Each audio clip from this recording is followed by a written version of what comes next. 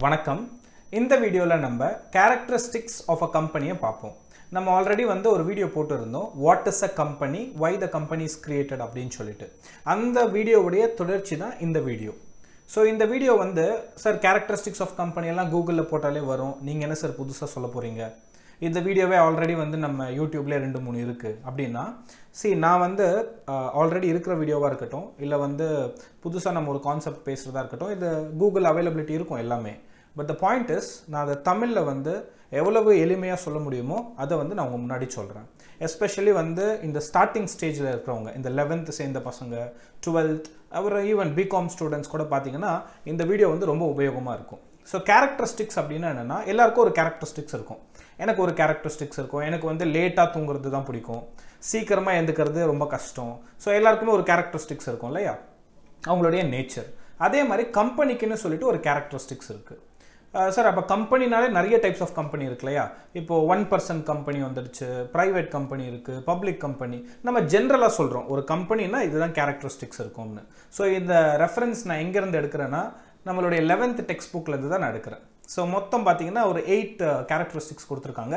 அது நம்ம டிஸ்கஸ் பண்ணலாம். சோ முதல் பாயிண்ட் செப்பரேட் லீகல் என்டிட்டி. இந்த பாயிண்ட்ஸ் எல்லாம் சொல்லி முடிச்ச உடனே நான் லிங்க் கொடுக்கிறேன். நீங்க அப்புறம் இந்த வீடியோ முடிச்ச உடனே அதை தயவு செய்து படிக்கணும். நான் வீடியோ பேசும்போது இந்த சைடுல வரதெல்லாம் நீங்க மறந்து போய்டுவீங்க. சோ அதனால வீடியோ முடிச்சதுக்கு அப்புறம் அந்த பாயிண்ட்டை பேஜ் நம்பரோட நான் கொடுக்கிறேன். நீங்க போய் அதை ஃபுல்லா படிங்க. It won't take more than 5 minutes. So first point நான் சொன்ன மாதிரி separate legal entity. See ஒரு கம்பெனி ஆரம்பிக்கறாங்க அப்படினா ஒரு புதுசா ஒரு விஷயத்தை உருவாக்குறாங்கன்னு அர்த்தம். So therefore அந்த கம்பெனில வேலை செய்றவங்களும் கம்பெனி ஒண்ணு கிடையாது. இப்போ விஜயமலையா கடன் வாங்கிட்டாரு, கடன் வாங்கிட்டு ஓடி போயிட்டாரு அப்படினு சொல்லிட்டு நீங்க நிறைய ஆர்டிகல்ஸ் இந்த மாதிரி சைட்ஸ் எல்லாம் பார்த்திருப்பீங்க. விஜயமலையா கடன் அவருக்கு வாங்குனாரா அவர் கம்பெனிக்கு வாங்குனாரா? கடன் கம்பெனி தான் வாங்கிச்சு. அவர் வாங்கி அந்த கடனை யாருக்கு கொடுத்தாங்கன்னா கம்பெனிக்கு தான் கொடுத்தாங்க. சோ அப்ப அந்த கடனுக்கு யார் பொறுப்பு? அவரா கம்பெனியான்னு கேட்டிங்கன்னா கம்பெனி தான் பொறுப்பு. அப்ப எல்லாரும் எதுக்கு விஜயமலையா காசு எடுத்துட்டு போயிட்டாருன்னு சொல்றாங்க? பிகாஸ் அவர் ஒரு ப்ரமோட்டர் அந்த கம்பெனிக்கு. அந்த கம்பெனியோட ப்ரமோட்டரா இருக்கிறதுனால அந்த கம்பெனியால காசு கொடுக்க முடியலன்னா நான் கொடுப்பேன் அப்படின்ற ஒரு கேரண்டி கொடுத்திருந்தாரு. அது ஒரு காரணம். அதுக்கு அப்புறம் அந்த கம்பெனிக்கு எதுக்காக கடன் வாங்குனாரோ அதுக்கு யூஸ் பண்ணாம வேற ஒரு விஷயத்துக்கு யூஸ் பண்ணாரு. அதனால தான் அவர் மேல கேसेस நம்ம ஃபைல் பண்ண வேண்டியதா வந்தது. மத்தபடி நீங்க எப்ப பார்த்தாலுமே கம்பெனி கடன் வாங்குதுன்னா அது கம்பெனி தான் அதுக்கு பொறுப்பாகுமே தவிர கம்பெனில வேலை செய்றவங்க அதுக்கு பொறுப்பாக மாட்டாங்க. அது கம்பெனியோட ஃபவுண்டரா இருந்தா கூட. So therefore first point பாத்தீங்கன்னா இந்த செப்பரேட் லீகல் என்டிட்டின்றது ஒரு கம்பெனியை உருவாக்குறாங்க, இன்கார்ப்பரேட் பண்றாங்க. சோ இன்கார்ப்பரேட் பண்ணும்போது அந்த கம்பெனி ஒரு புது நபரா உருவாகுது. அந்த கம்பெனி வாங்குற கடனுக்கு அந்த கம்பெனி தான் பொறுப்பு. அந்த நபர்கள் அதுல இன்க்ளூட் பண்ணக்கூடாது. இதுதான் ஃபர்ஸ்ட் கேரக்டரிஸ்டிக்ஸ். சரி இது சோல் ப்ரொப்ரைட்டர்ஷிப்க்கு பொருந்தாது. ஏன்னு பாத்தீங்கன்னா சோல் ப்ரொப்ரைட்டர்ஷிப் அப்படின்னும் பொழுது அந்த ஒரு நிறுவனத்துக்கு அது ஒரு அன்ஆர்கனைஸ்டு ஒன். அதுக்கு அவர் தான் தலைமை தாங்கி அதை ரன் பண்றாரு. ஸோ தேர்ஃபோர் அந்த சோல் ப்ரொப்ரைட்டர்ஷிப்ல கடன் வாங்கினாங்கன்னா அதுக்கு அவர் தான் பொறுப்பு. இதுவே நீங்க கம்பெனிக்கு கடன் வாங்கினா கம்பெனி பொறுப்பு அப்படின்னு சொல்லி வரும். ஸோ அதனால தான் அந்த வாட் இஸ் கம்பெனி நீங்க பாத்தீங்கன்னா உங்களுக்கு நல்ல அந்த டிஃபரன்ஸ் புரியும். ரெண்டாவது பாயிண்ட் என்ன கொடுத்துருக்காங்க அப்படின்னா லிமிட்டட் லயபிலிட்டின்னு சொல்லியிருக்காங்க. லிமிட்டட் லயபிலிட்டினா இப்போ நான் ஒரு கம்பெனியோட ஷேர் வாங்குறேன்னு வச்சுக்கோங்க. ஏதோ ஒரு கம்பெனி ரிலையன்ஸ் வச்சுக்கோங்க. ஒரு 2500 ரூபாய் கொடுத்து ஒரு கம்பெனியோட ஷேர் வாங்குறேன். இப்போ நாளைக்கு அந்த கம்பெனி ஒரு கடன் வாங்குது. வாங்கின கடனை கொடுக்க முடியலன்னா அவங்க என்கிட்ட கேட்க முடியாது. சார் நீங்க ஆல்ரெடி ஒரு 2500 ரூபாய்க்கு ஷேர் வாங்கியிருக்கீங்க, இன்னொரு 2500 ரூபாய் கொடுங்க, அந்த கம்பெனிக்கு கடன் அதிகமாயிடுச்சு அப்படின்னு அவங்க கேட்க முடியாது. காரணம் பாத்தீங்கன்னா லிமிட்டட் லயபிலிட்டின்றது ஒருத்தர் ஒரு கம்பெனிக்கு எவ்வளவு காசு தராரோ அதோட ஒரு லயபிலிட்டி முடிஞ்சு போச்சு. நான் 500 ரூபாய் அந்த கம்பெனில செலுத்துறேன்னா எனக்கும் அந்த கம்பெனிக்கும் உறவு பாத்தீங்கன்னா 500 ரூபாய் தான்.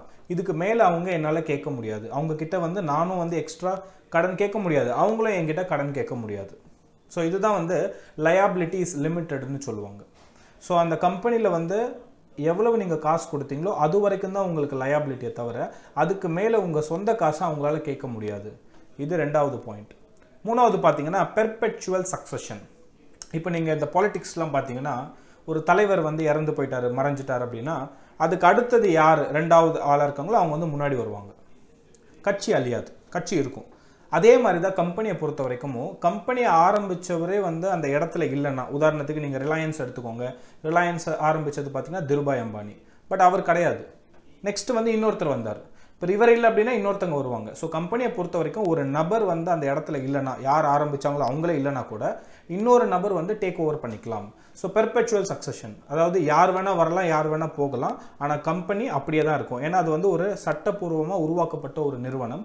அதை சட்டப்பூர்வமாக தான் அழிக்கவும் முடியும், அதை வைண்ட் அப்பும் பண்ண முடியும். அதை வந்து ஒரு நபர் போகிறதுனால அந்த கம்பெனி வைண்ட் அப் ஆகாது. இதுவே நீங்கள் சோல் ப்ரொப்ரைட்டர்ஷிப் எடுத்திங்கன்னா, ஒரு தனி மனிதன் வந்து ஒரு கடை ஆரம்பிக்கிறார் அப்படின்னா, அந்த கடையில் அவர் இல்லை அப்படின்னா அந்த கடையால் ஃபங்க்ஷன் ஆக முடியாது. இப்போ ஒரு சலூன் எடுத்துக்கோங்க, இல்லை நீங்கள் ஒரு நார்மல் ரீட்டைல் ஸ்டோர் எடுத்துக்கோங்க. இந்த மாதிரி இடத்துலலாம் பார்த்தீங்கன்னா முக்கியமானவங்க சோல் ப்ரொப்ரைட்டர், அவர் இல்லைன்னா அந்த கடை ரன் ஆகாது. பட் கம்பெனி அப்படி கிடையாது. எப்பயுமே வந்து ஒரு நாமினேஷன், ஒரு டைரக்டர்ஸ் நிறைய பேர் இருக்கிறதுனால இன்னொருத்தர் வந்து டேக் ஓவர் பண்ணிப்பாங்க. அப்படின்றது தான் நமக்கு இங்கே பெர்பெச்சுவல் சக்சஷன். இது 3வது கேரக்டரிஸ்டிக்ஸ் ஆஃப் த கம்பெனி. 4வது பார்த்தீங்கன்னா செப்பரேட் ப்ராப்பர்ட்டி. செப்பரேட் ப்ராப்பர்ட்டி என்னும்பொழுது கம்பெனிக்கே வந்து ப்ராப்பர்ட்டிஸ் இருக்கும். அந்த கம்பெனியில் வேலை செய்கிறவங்களோட ப்ராப்பர்ட்டி அது அவங்களோட பர்சனல். பட் வேற இந்த கம்பெனி எடுத்திங்கன்னா அந்த கம்பெனிக்கே சொல்லிட்டு சில சொத்துக்கள் எல்லாம் அந்த கம்பெனியோட பேர்லேயே இருக்கும். ஸோ கம்பெனிக்கு வந்து செப்பரேட் ப்ராப்பர்ட்டி இருக்கும் அப்படின்றது ஒரு கேரக்டரிஸ்டிக்ஸ். 5வது பார்த்தீங்கன்னா காமன் சீல். நான் சில பாயிண்ட்ஸ் எல்லாம் வந்து ஸ்கிப் பண்ணுறேன், முக்கியமானது மட்டும் நம்ம பார்ப்போம். 8 பாயிண்ட்ஸ் மட்டும் பார்ப்போம். காமன் சீல் அப்படின்னு ஒன்று இருக்குது. இப்போ நம்ம வந்து ஒரு விஷயத்தை படிச்சுட்டு, இதை நான் படிச்சுட்டு அப்படின்னு சொல்லிட்டு நீங்கள் கீழே சைன் போடுவீங்க இல்லையா, சிக்னேச்சர். அதே மாதிரி கம்பெனிக்கு பார்த்தோம்னா there is a concept called common seal. கம்பெனியோடைய seal வந்து எந்தெந்த டாக்குமெண்ட்ஸ்லாம் நீங்கள் பார்க்குறீங்களோ அதோடைய அர்த்தம் என்னென்னா, கம்பெனி அந்த பாயிண்ட்ஸ் எல்லாத்தையும் படிச்சுட்டு நாங்கள் வந்து ஒரு சீல் வைக்கிறோம் அப்படின்றது தான் காமன் சீல்னு சொல்லுவாங்க. கம்பெனிக்கு வந்து கை கால்லாம் கிடையாது. கம்பெனி வந்து அதுவாக எடுத்து சீல் வைக்காது. கம்பெனியை நிர்வாகம் செய்கிற, டைரக்ட் பண்ணுற டைரக்டர்ஸ் என்ன பண்ணுவாங்கன்னா அதை படிச்சுட்டு சீல் வைப்பாங்க. அப்படி என்ன அர்த்தம்னா, கம்பெனி அதை படிச்சிச்சு அப்படின்னு ஒரு அர்த்தம். கம்பெனி படிச்சிச்சுன்னு அர்த்தம். சரிங்களா? ஸோ சப்போஸ் ஒரு டைரக்டர் தன்னோட செல்ஃபிஷ் மோட்டிவ்க்காக ஒரு அக்ரிமெண்ட்டில் சைன் போடுறாரு, அவரோட செல்ஃபிஷ் மோட்டிவ்க்காக. அப்படி பண்ண முடியாது. எப்பயுமே வந்து ஒரு கம்பெனியை பொறுத்த வரைக்கும் குரூப் ஆஃப் டைரக்டர்ஸ் இருப்பாங்க. எல்லாரும் பார்த்து முடிச்சதுக்கப்புறம் தான் அது வந்து அடுத்த ஸ்டெப்புக்கு மூவ் ஆகும். ஸோ ஒருத்தர்கிட்ட எப்பயுமே வந்து பவர் வெஸ்ட்டாக இருக்காது. எப்பயுமே எல்லாரும் சேர்ந்து குரூப் டிசிஷன்ஸ் தான் எடுப்பாங்க. நீங்கள் சின்ன ப்ரைவேட் கம்பெனிலாம் பார்த்தீங்கன்னா இந்த மாதிரி நடக்கிறதுக்கு வாய்ப்பு அதிகம். ஒரு 4 பேர் சேர்ந்து ப்ரைவேட் கம்பெனி ஆரம்பிக்கிறாங்க. 2 பேர் போதும், பட் 4 பேர் சேர்ந்து ஆரம்பிக்கிறாங்க. ஒருத்தர் வந்து சீட் பண்ணுறதுக்கு வாய்ப்பு அதிகம், இன்கேஸ் அவர் கீழே ஒரு டிபார்ட்மெண்ட்டே வந்து ஃபங்க்ஷன் ஆச்சு அப்படின்னா. பட் வேறஸ் இந்த பப்ளிக் கம்பெனி பார்த்தீங்கன்னா இந்த மாதிரி லூப் ஹோல்ஸ் எல்லாம் வந்து ரொம்ப கம்மி. பப்ளிக் கம்பெனினா இந்த நாட்டு மக்கள்கிட்டேருந்து பணம் வாங்கி ரன் பண்ணுற கம்பெனிஸ் இருக்கு இல்லையா. ஸோ இந்த கம்பெனியில் வந்து இந்த மாதிரி பண்ணுறது ரொம்ப கஷ்டம். ஏன்னா நிறைய ஃபார்மாலிட்டிஸ்லாம் இருக்கும். இதை நம்ம காமன் சீல்னு சொல்லுவோம். எப்படி நீங்கள் சிக்னேச்சர் போடுறீங்களோ அதே மாதிரி கம்பெனியும் வந்து சீல்ஸ் பண்ணும் அப்படின்றது ஒரு பெயர்.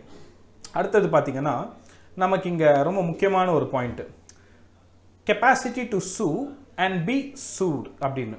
அதாவது ஒரு கம்பெனி வந்து இன்னொருத்தர் மேலே கேஸும் போடலாம், இன்னொருத்தரை அந்த கம்பெனி மேலே கேஸும் போடலாம். இது நடுவில் நபர்களே வரல பார்த்தீங்களா, இதுதான் இன்ட்ரெஸ்டிங்கான பாயிண்ட்.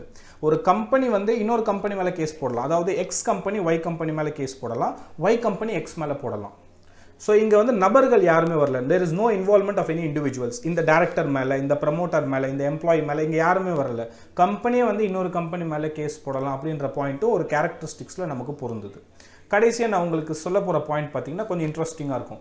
1 ஷேர் 1 ஓட் அப்படின்னு. அதாவது ஒரு ஷேர் நீங்கள் வச்சுருந்தீங்கன்னா ஒரு ஓட்டு போடலாம். இது நீங்கள் வந்து 11th படிச்சிருப்பீங்க, ஆனால் அது உண்மை கிடையாது. உலகம் ஃபுல்லாக நீங்கள் எடுத்து பார்த்தீங்கன்னா, இப்போ ஃபார் இன்ஸ்டன்ஸ் நான் கூட ஷேர் மார்க்கெட்டில் இருக்கேன், நான் ஒரு ஷேர் வந்து வாங்கியிருக்கேன் அப்படின்னா ஒரு ஓட்டு போடலாம். இப்போ நான் பார்த்தீங்கன்னா போன வாரம் கூட ஒரு ஓட் போட்டிருந்தேன். ஷேர் ஓட்டிங்கில் வந்து யாரை வந்து நீங்கள் ஆடிட்டராக செலக்ட் பண்ணுறீங்க அதெல்லாம் மெயிலே வரும், மெயிலே ஆன்லைன்லேயே எல்லாம் பண்ணிடலாம். இப்போ நீங்கள் பார்த்தீங்கன்னு வச்சுக்கோங்களேன், ஒரு இன்ட்ரெஸ்டிங் ஒரு ஃபேக்ட் சொல்கிறேன். இந்த ஃபேஸ்புக்கோட ஃபவுண்டர் இருக்கார் இல்லையா, கோ ஃபவுண்டர் மார்க் ஜுக்கர்பர்க் வந்து அந்த ஃபேஸ்புக் கம்பெனி ஆரம்பிக்கும் பொழுது அவர்கிட்ட வந்து 28% ஷேர் இருந்துச்சு. 100 ஷேர் இருக்குன்னா அது 28 ஷேர் வந்து அவருது, மார்க் ஜுக்கர்பர்க். காலப்போக்கில் என்ன ஆச்சு அப்படின்னா நிறைய ஷேரை வந்து அவர் வித்துட்டார். இப்போ பார்த்தீங்கன்னா இன்னைக்கு டேட்டில் வந்து மார்க் ஜுக்கர்பர்க் கிட்ட 14% ஷேர்ஸ் தான் இருக்குது. 14% ஹோல்டிங்ஸ், ஓனிங்ஸ் தான் அவர்கிட்ட இருக்குது. 100 ஷேர் அந்த கம்பெனியில் இருக்குன்னா 14 தான் அவர்கிட்ட இருக்குது. ஸோ அப்போ எவ்வளோ ஓட்டு போடலாம் சார்? 14 இருக்குன்னா 14 ஓட்டு போடலாம் கிடையாது. அவர்கிட்ட பார்த்தீங்க அப்படின்னா 58% ஓட்டிங் பவர் இருக்குது. எப்படி சார்? 14% ஷேர் தான் வச்சுருக்காரு, ஆனால் ஓட்டிங் ரைட்ஸ் பார்த்தீங்கன்னா 58%. இது பார்த்தீங்கன்னா கிளாஸ் ஏ share, class B share, class C share அப்படின்னு சொல்லிட்டு அமெரிக்காவில் வந்து பிரிச்சிருக்காங்க.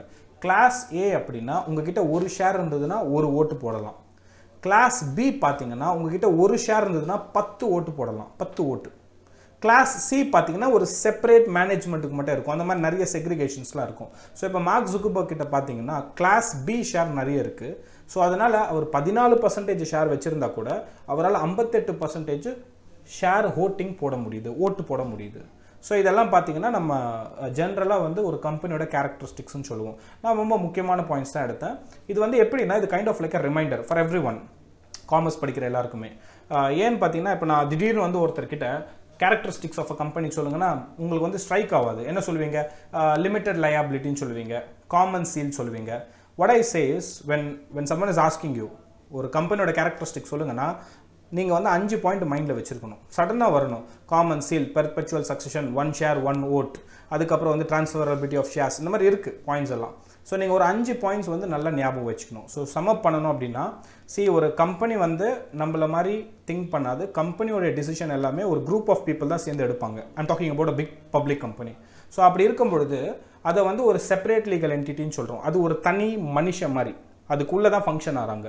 ஸோ அதுக்குன்னு சொல்லிட்டு அது மேலே நீங்கள் கேஸும் போடலாம், அது இன்னொருத்தங்க மேலே கேஸும் போடலாம். அது வாங்குற கடனுக்கு அதுதான் பொறுப்பு, அதில் வேலை செய்கிற ஆட்கள் பொறுப்பு கிடையாது. இது வாட் இஸ் அ கம்பெனி பார்த்தீங்கன்னா உங்களுக்கு ரொம்ப நல்லா புரியும் இந்த ஃபர்ஸ்ட் பாயிண்ட். செகண்ட் பார்த்தீங்கன்னா லிமிட்டட் லயபிலிட்டி. யாரெல்லாம் இந்த கம்பெனியில் வந்து மெம்பர்ஸாக இருக்காங்களோ, ஒருத்தர் வேலை செய்கிறார் அப்படின்னா அவர் வந்து அந்த வேஜஸோ சேலரியோ வாங்கிட்டு போயிடுவார். கம்பெனி வாங்குற கடனுக்கு அவர் பொறுப்பு கிடையாது.